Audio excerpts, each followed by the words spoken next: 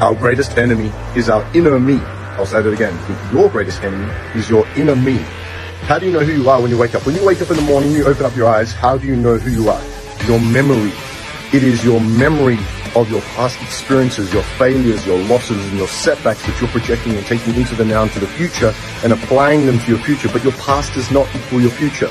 So you've got to recognize two things. Number one is that you're projecting your past experiences and your thoughts and your beliefs and your habits onto what might happen into the future and thinking that your past is going to equal your future. Number one. Number two, your past, you've got to recognize, does not equal your future.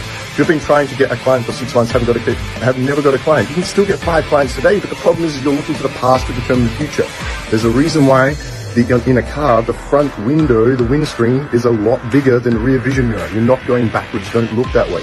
Stop with the voices in your head around why you can't, the imposter syndrome, the doubt, the worry, and the fear. Just turn off that brain, turn on the hands, and get shit done.